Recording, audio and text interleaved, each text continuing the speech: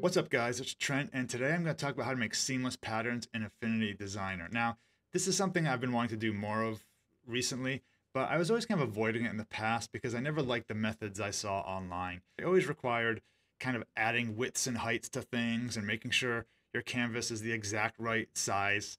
And I want a little more freedom when I'm designing. So the method I'm going to show you today is super simple. There's no numbers, no math, works with any canvas size.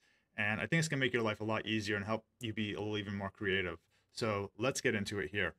So I have Affinity Designer open here, and I think my document size is 8.5 by 11, but it doesn't matter at all. You can have any rectangle you want. It can be a perfect square. It's all going to work. So first I'll bring in some graphics just to give us something to work with here. These are from Creative Fabrica, which is a great site if you want to get assets for creating your designs. I'll put a link in the description. And we have a chipmunk here, some kind of bushes. I'll just resize them to fit on the screen. So now the key thing about this technique, I'm going to have the chipmunk just be kind of an element in the middle of the design. What I want is I want to have this bush repeat from one side to the other. And what you want to do here is you want to turn on the snapping at the top menu here. And what's going to happen is you want to drag your bush or whatever object you have to the very outside edge of this of the canvas here. And then if you hold Alt and you copy it, drag it to the other side and make sure it snaps to the inside of the canvas here. All right.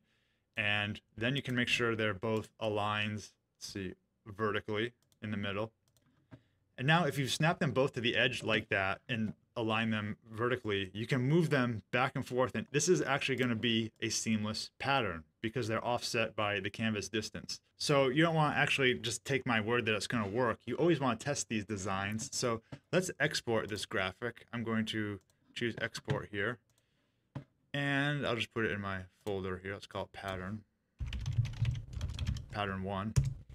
Now what I'm going to do is I'm going to create a new canvas. And this is, again, is just for test purposes. And what you can do is you can create a rectangle. And if you select the fill tool and then select the bitmap so that it'll fill with a bitmap, choose your pattern that you just exported. And then if you kind of click and drag, you can see that it will repeat. So let's actually zoom in and make sure that it's a seamless pattern.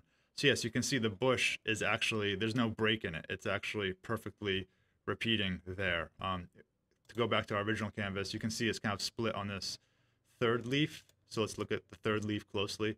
Yeah, I don't see any place where it's distorted or sheared or anything. So it looks like it worked. So now we can add some more elements and make our design a little more complex. I'll import another object. Let's see, how about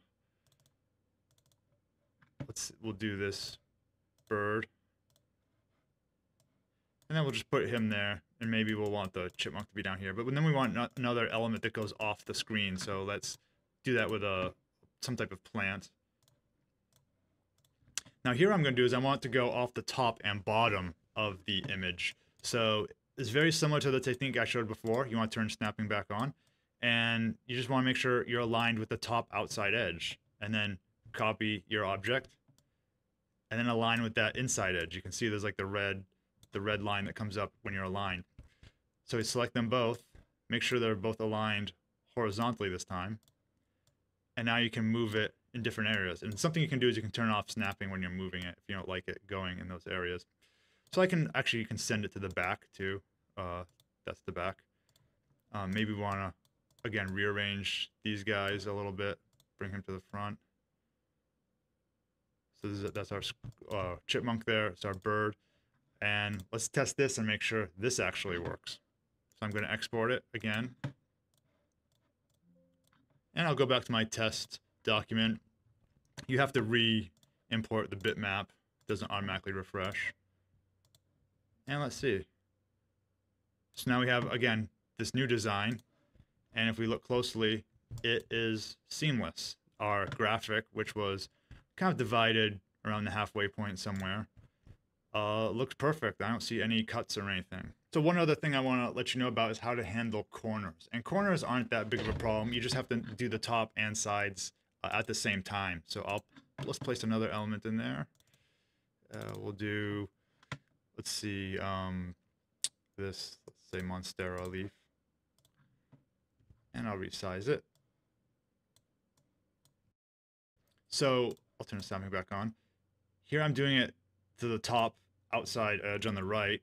And then you want to go and also do the opposite side here. But you want to do the bottom parts also. So here, you want to look closely, and here. Now sometimes you want to make sure it's not snapping to something else that you're not planning. So I'll select my Monstera leaves. And let's do this. Turn off snapping. And that's how you handle the corners. You just want to make sure you get those 4 parts at once. So let's export it and test it. We'll bring our new bitmap. And it looks good. The leaf looks fine. Let's see where it's splitting. It's kind of splitting 3/4 of the way up. Somewhere around here is where it would be splitting. I don't see any issue with it. So it's starting to work. You can see that we have this complex repeating pattern going on. Now, like I said earlier, what's nice about this technique is you can continue to experiment with your designs. You can select these objects and you can move them around and see what is a better composition. You just want to make sure that you move things around always with its twin object, or it's the other 3 objects in the case of the corners. One thing you can do is you can group objects so that they're always together. So I'll group those side ones, I'll group these, and you can group the corner ones. That makes it less likely that you'll make a mistake and you'll click the wrong thing. So I can move these around. If I click this, it will always be good. Move this guy. These are grouped now. And you don't have to test every single change as you're doing it, but I like to periodically, you want to test to make sure you don't get too far off track of, you know, maybe you made a mistake a while ago and it might be a little bit tricky to fix, but just make sure you test occasionally. Now, one thing you want to be careful about is resizing and rotating objects. It's possible to do, but there's a right way and a wrong way to do it. So first, let's look at the wrong way to do it. So I'm going to take this top and bottom leaf as an example. And let's say I just resize it like this, because I'm like, oh, that works. And I kind of place it. And let's see what happens. So I'll export it.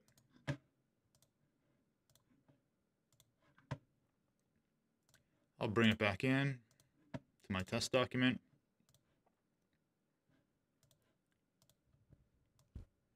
And you can see there's a problem there.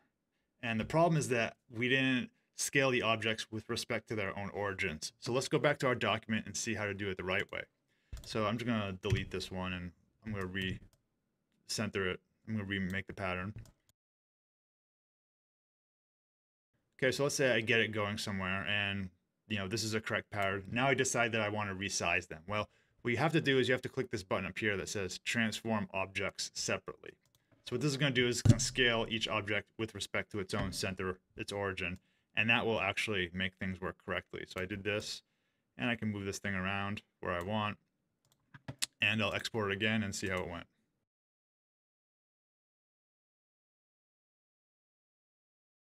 And now we can see actually that leaf is actually done the correct way now. So that's the whole technique. It's really quite simple. I've been using it for some of my own designs. It's fast, it's easy, doesn't require a lot of, doesn't require any math, and it lets you experiment more, which is something that I find the most valuable. If you have a question, feel free to leave a comment below and I'll check and try to get back to you. I may make a video in the future for Canva and other platforms, so if you want to know how to do this somewhere else, leave a comment and that will let me know that I should focus on that. Thanks for watching and see you in the next video.